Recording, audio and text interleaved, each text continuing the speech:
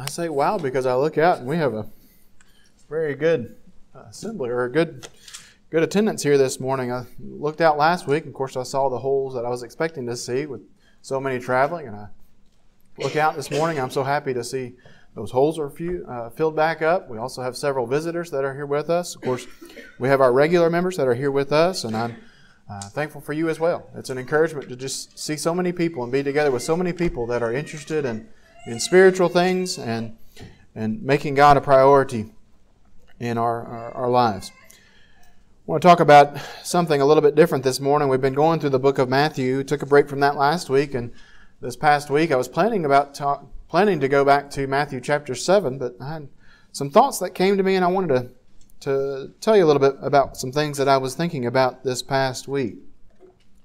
So in Revelation chapter 3, we studied several months back. We were talking about the 7 churches of Asia. We went through each one specifically. And in Revelation chapter 3, Jesus was addressing the church at Philadelphia, among others, but I want to talk briefly about the church at Philadelphia.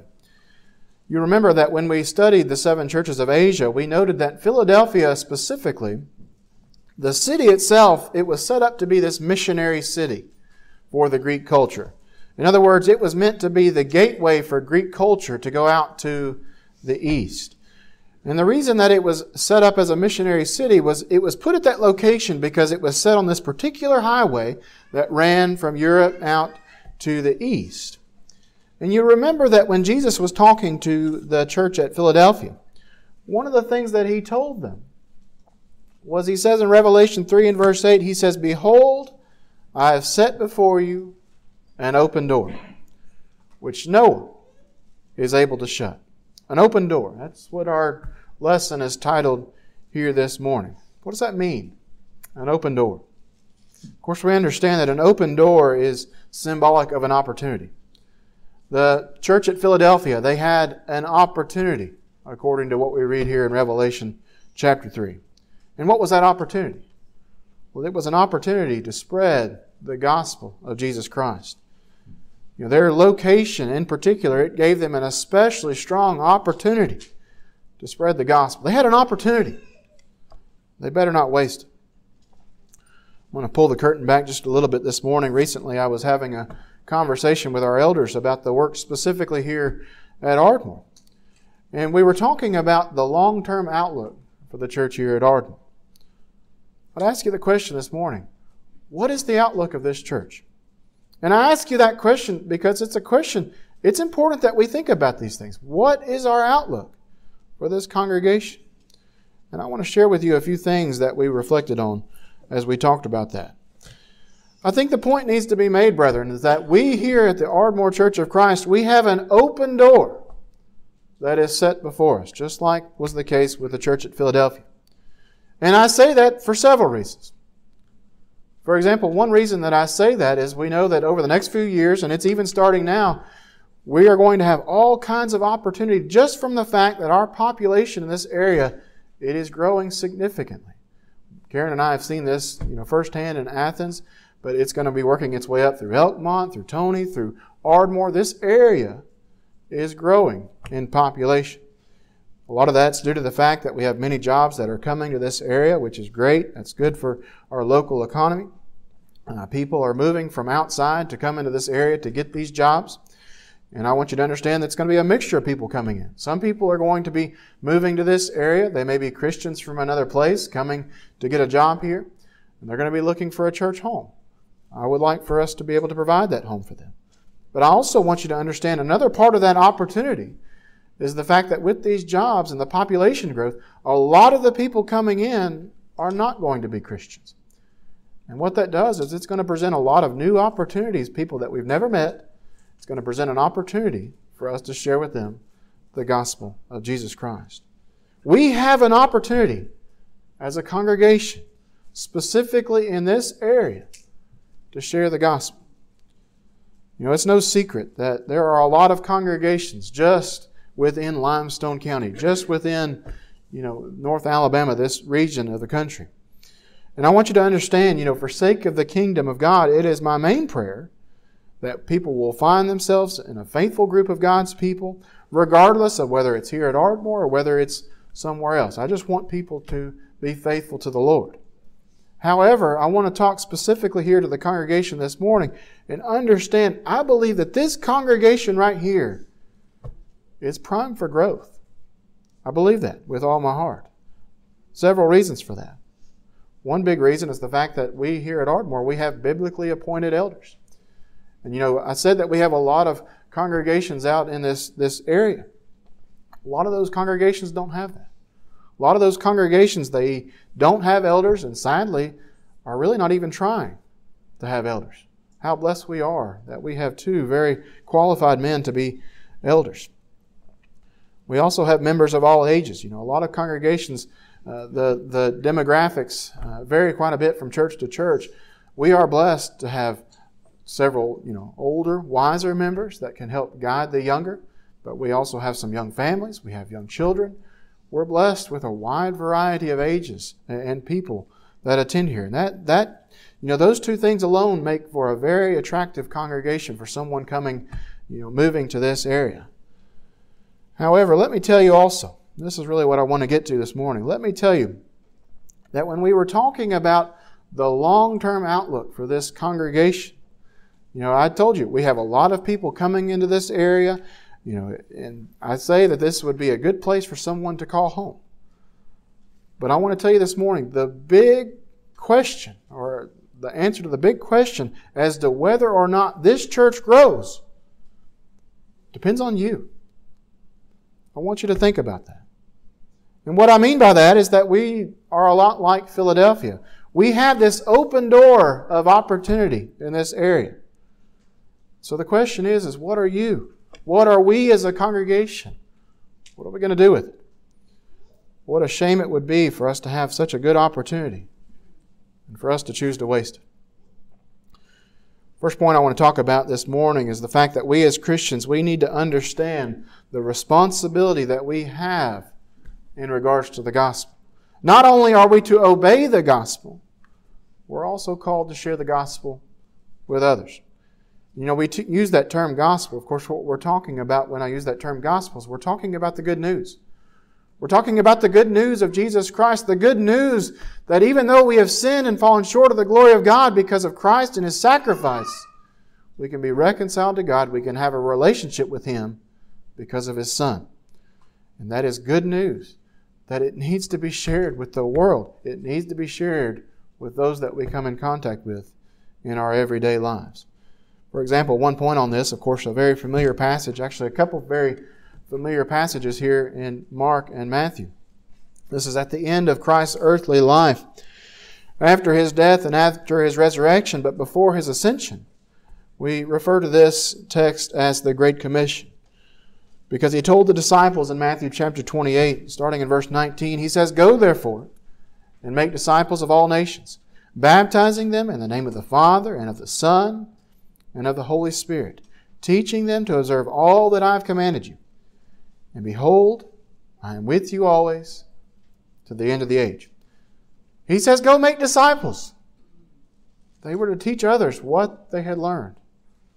The teachings of Christ was not something that was just only to be practiced by this initial group of disciples that knew the Lord during His life. They were to take these things that they had learned to the nations. A parallel passage to this is in Mark chapter 16, where He says, "And He said to them, Go into all the world and proclaim the gospel to the whole creation. Whoever believes and is baptized will be saved, but whoever does not believe will be condemned." Again, He says, go! Proclaim the gospel. In other words, go and tell people. Why? Because if they believed in the message, and if they responded in it, they'd be saved. It's an important message.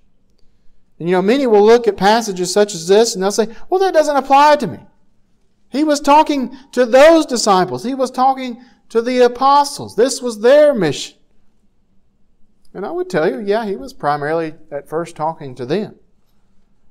But I think you can also look forward and see what follows these commandments in the book of Acts. And it shows just how that commission was carried out. We know that in Acts chapter 2, I'm going to get to Acts 8 in just a second, but in Acts chapter 2, this was the day of Pentecost. We know this is the establishment of the church where the Jews, they heard the gospel message, they responded to that message, they were saved, and they were added to the church, according to Acts chapter 2 and verse 47. But it doesn't end with Acts chapter 2. Eventually you get down to Acts chapter 8, which I've got on the overhead this morning. The context of this passage is where the church, they're being persecuted. And they were persecuted to the extent that even though the church was all together there in Jerusalem, they were persecuted to the extent that the church, it says that they scattered. They scattered throughout the regions. And notice what they did when they scattered. Verse 4, now those who were scattered, what did they do? They went about preaching the word. It wasn't just the apostles preaching the gospel. Those that had been saved by the gospel, they were leaving and they were taking the message with them to those that they met along the way as they scattered. Thus, the message continued to spread, and it continued to spread even more. But not just by the apostles, not just by the quote, dedicated preachers, by all Christians, the message went forth. I believe the early church sets for us an example that the church was actively involved in evangelism. I think we also need to understand that we as Christians, we are also commanded to confess Christ before others. A couple passages that come to mind, Romans chapter 10, verses 9 through 10, it says, because if you confess with your mouth that Jesus is Lord and believe in your heart that God raised Him from the dead, you will be saved. For with the heart one believes and is justified, and with the mouth one confesses and is saved. Another verse to go with this, 1 John 4 and verse 15. Whoever confesses that Jesus is the Son of God, God abides in him, and he in God. You know, often when we think about this idea of confession and, our command to confess our faith in Christ before others, often what we tend to do is we limit it to what we see, for example, in the account in Acts chapter 8 and verse 37, where you have the Ethiopian eunuch, where the story of his conversion, we see that he confessed before his baptism, I believe that Jesus Christ is the Son of God. And that's absolutely something that we are all called to do. You cannot be a Christian without confessing Him as Lord. But let me submit to you the fact that confession is not just a one-time act that we sometimes make it out to be. In fact, I would submit to you that the confession that one makes before they are baptized is likely the easiest confession that they will ever make in their lives. And why do I say that? Because usually that confession is before brethren that are very excited to hear that confession made. But confession is not something that we're only called to do among brethren. What happens when we confess to our brethren that we believe in Christ, but yet we go out into the world and we never confess Christ to the world? While confession is certainly something that is a very important part of the conversion process, we see it is necessary to be saved. It's not something that's a one-time act. Confession is something that Christians are called to do throughout their lives. We need to remember that.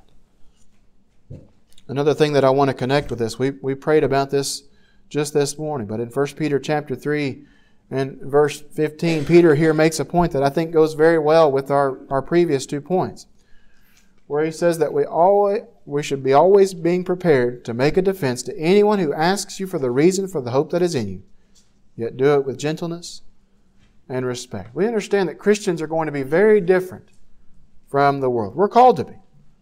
And we're even told in passages such as 1 Peter chapter 3 that often because of our faith, because we are different, we're going to suffer because of our faith. And why are Christians willing to suffer because of their faith? Well, because as this passage alludes to, we have hope. We have hope of salvation. We have hope of a home in heaven with God. This world is not our home.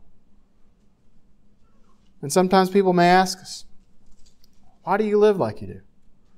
Why do you not live like we do? Why don't you just go with the crowd and make life easier on yourself? We need to be able to defend, as Peter talks about here in 1 Peter 3, why we are willing to be different, why we're willing to endure persecution, why we make sacrifices. And our defense is the gospel. We need to be sharing that with others. We need to be ready to share that with others. We as Christians have a responsibility to share the gospel. And you may say this morning, well, I can't travel the world. I can't go to foreign countries and teach the gospel. For some, some can, and for some that may not be reasonable. And I would tell you, that's reasonable. But I would ask you this morning, what about that lady at the supermarket that you see every week when you get your groceries? What about that neighbor that you see, across the driveway every day? What about your coworker? What about your teammate? What about your classmate? What about those people that you interact with throughout your life? We at this church, we have a responsibility to share the gospel.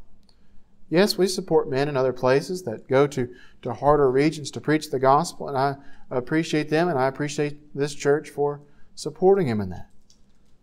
But I want you to understand, Ardmore, Alabama, Tony, Alabama, Harvest, Athens, Elkmont, that's all part of the world as well.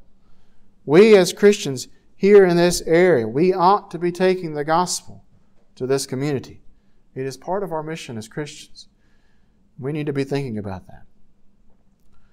Our last point this morning, our last main point this morning, understanding that evangelism is part of our responsibilities as Christians. I want us to talk quickly this morning about some potential reasons why we might still avoid evangelism. Even though we know it's our responsibility, I think there are some reasons why we put it off or why we avoid it in our life. For example, I put this at the very top of the list because I think it's probably at the top of most of your lists as well. And that's the fact that talking to someone about the gospel, it's often uncomfortable. And I would say that, understanding that because if you know me at all, you know that I'm the type of person that just the idea of talking to someone that I've never met, someone that I don't know very well, that makes me uncomfortable. I don't consider myself to be very outgoing. I'm very much introverted. And maybe y'all don't think that, but I am. But then you add on top of that the idea about talking about something sensitive like religion.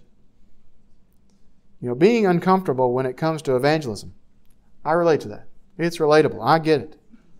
But it's also something that we need to overcome. I think about in Acts chapter 4, passage where the brethren, they were praying for boldness. And while, of course, this could apply, praying for boldness, it could apply to situations where, like them, they were going through this persecution and they prayed for boldness. But could we not pray a very similar prayer this morning, that if we're uncomfortable sharing the gospel, we could pray that God will help us overcome that? Pray for boldness, that even though it might be a little uncomfortable, we'll still do it anyway. And then you also think about the idea about being uncomfortable for the gospel. You need to think about the fact, I can't help but think about the fact, how uncomfortable was the cross for our Savior. But yet He did that for you, and He did that for me. The least I can do is go tell people about it, even if it's a little bit uncomfortable. We need to remember that. Another reason why we avoid evangelism is also the fear of rejection. Moses, you remember the story in Exodus chapter 3 and Exodus chapter 4 where God speaks to Moses from the burning bush. And God was calling Moses to go and to lead the people out of Egyptian bondage. And you remember at one point in that discussion, one of the things that Moses makes an excuse for in regards to this commission was he told God in Exodus chapter 4 and verse 1, he says, "But behold, they will not believe me or listen to my voice." He was afraid of rejection. But I would submit to you this morning, the fear of rejection, that is Satan's work. That is Satan's way of tempting you not to share the gospel. Understand, Satan doesn't want any of us to be saved. He doesn't want anyone in the world to come to Christ. In fact, his goal is the exact opposite.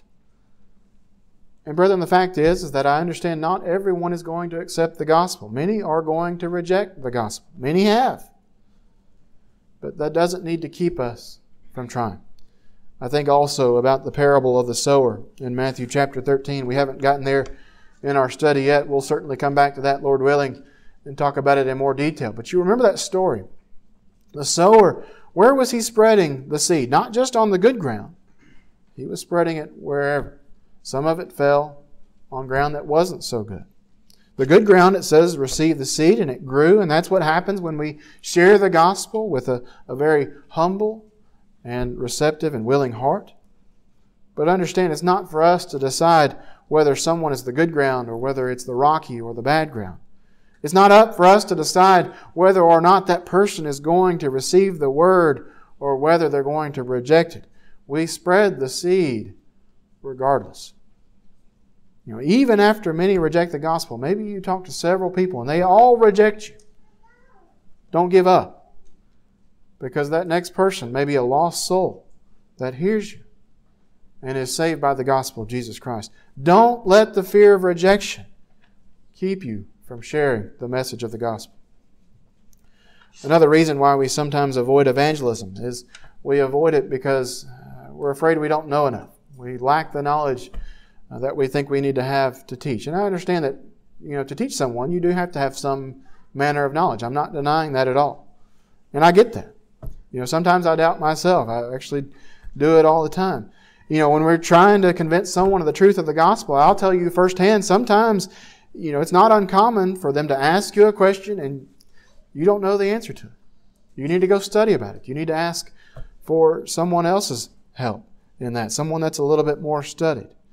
Moses was actually, this is one of the excuses he also makes in Exodus chapter 3. He was afraid of something very similar. He was afraid that he wouldn't know what to do when the people asked him questions. For example, one of the questions was, he says, what if they ask me, who sent me? How shall I answer them? Do you remember God's remedy for Moses? He gave him the words to say. He told him what to say. And we're not very much different from this. In a similar way, He has given us the things to say. Where is it? It's in His Word. Paul told Timothy, all Scripture is profitable for teaching. It is able to thoroughly equip us, it says in 2 Timothy 3. God has given us the words to say. It's just up to us to study it so that we know what He wants us to tell people. But let me also share with you this morning, I know that study can take some time. One of the reasons we are so blessed here at this congregation is we have some very knowledgeable men that can help you. If you're just getting started and if you're just learning these things, there are some knowledgeable people in this congregation that will help you and want to help you. Brother Eubanks, I'm so envious but also appreciative of his years of study. I wish I knew all the things that he does, and maybe at one point I'll get to that point. Our elders, I am thankful for their wisdom and for their years of study in the Scriptures. And it's not just Brother Eubanks, it's not just our elders. We have so many in this congregation that have had years of study that know the Scriptures. I would tell you this morning, use those resources. They want to help you. Part of my responsibility is not just to teach you things for your benefit. Yes, I hope you benefit from it. But I'm also hopeful that you'll take the lessons that we talk about here on Sunday mornings, Sunday nights, and Wednesday nights. I'm hoping you'll take these lessons, and I hope you go share them with the community as well. That's part of my responsibility as a preacher. If a lack of knowledge is what's holding you back, I would tell you this morning, let's work on preparing ourselves. And we can do that by studying the Scriptures, and we ask for help when we need it. Don't be afraid to do that. One more that I want to talk about this morning. Now, there's no good reason for avoiding evangelism. I want you to understand that. But I left this one for the end because I think this might be one of the most prevalent reasons that people avoid sharing the gospel. And I want to tell you this morning, it is a pure misconception if this is your excuse for not sharing the gospel. I think that this mindset in particular is an obstacle not just for the gospel, but when we're talking about accomplishing any task, accomplishing any work, this mindset is an obstacle when it comes to accomplishing our goals. But unfortunately, as we're talking about evangelism this morning, this is something that impacts evangelism as well. Sometimes when there's work to be done, often it ends up undone because people just don't see it as their responsibility. We want someone else to do it. We think someone else would do a better job. Moses is very similar to this. I keep talking about Exodus 3 and 4. Actually, I have a separate lesson just on those passages. I don't need to dig in too much because I may give that lesson at some point. But you remember at one point in that discussion with God, when God was telling him to go and bring the people out of Egypt, finally he just said to God, "Oh, my Lord, please send someone else." He wanted someone else to go. I would ask you this morning as you examine yourself, is this your attitude towards evangelism? I think one of the fatal mistakes that churches sometimes make, and often I say fatal because this mindset can kill a church, is the view that evangelism, it is the work of the preacher, it's the work of the elders, and it's not everyone's work. Are the elders responsible for evangelism? Yeah, absolutely. Are the preachers, are we responsible for teaching the gospel to others? Absolutely. It is my responsibility. But evangelism is not just limited to those roles. It's your responsibility to reach out to the lost, whether you ever stand in a pulpit or not. We've already talked about how Christians, we have a responsibility to evangelism, or to evangelize. I would ask you this morning, do we take that seriously or do we not? Do we see that person that needs the gospel, but we say, well, I'm not the preacher? I'll tell you something. People are all very different. I'm going to tell you something this morning. Sometimes people don't want to talk to the preacher. Sometimes they don't want to talk to the elders because that's a little bit intimidating. Sometimes they would rather talk to those members that they have a connection with, someone that they have things in common with. Sometimes that personal connection, actually very often that personal connection, is what helps open someone up to be receptive to the gospel. What if I told you this morning that there is someone in your life that needed the gospel, and you specifically were the one that was most likely to get them to come to the Lord? Brethren, a lot of whether or not we are taking advantage of that open door that we're talking about is whether or not we as a congregation, not just me, not just the elders, not just Brother Eubanks, whether we are all seeking to lead the lost to Christ. I will do whatever I can to help in this regard. But it's going to take each and every one of us to accept this responsibility and take the gospel to the lost in our community. This is a congregation or a conversation that I think that we need to continue, and Lord willing, perhaps we'll continue this discussion at a later time. This is some things I was thinking about this week, and I wanted to share that with you this morning. Brethren, it's my hope and prayer that this congregation will continue to grow. However, it is even more so my hope and my prayer that lost souls will come to Christ. That's the goal. This congregation, as we talked about this morning, we have an open door to go out into this community and lead people to Christ. And in the future, perhaps we'll talk about ways that we can get motivated to do this, but also we'll talk about some suggestions on how we can go about, starting those conversations with people that we know in our lives. As we conclude here this morning, I want to talk now to those that might be here and are not yet part of the body of Christ. If you're here this morning and that's your position, I want you to know this morning that God loves you. He loves you so much that despite that you sinned, you separated yourself from Him, that He sent His Son to be a sacrifice for your sins. And you can have a relationship with God, but you have to be willing to submit your life to His will. You must put your trust in Him. You must turn from sin. You must confess Him before others, as we talked about this morning, and you must be baptized for the forgiveness of your sins. Jesus taught whoever believes and is baptized will be saved. And what a wonderful promise that we have there from our Lord. And He is faithful to that promise. So as you consider these things this morning, if you'd like to turn your life over to Christ, we would love to help you with that in any way that we possibly can. So this morning, if you are subject to the Lord's invitation, come forward as we stand and as we sing.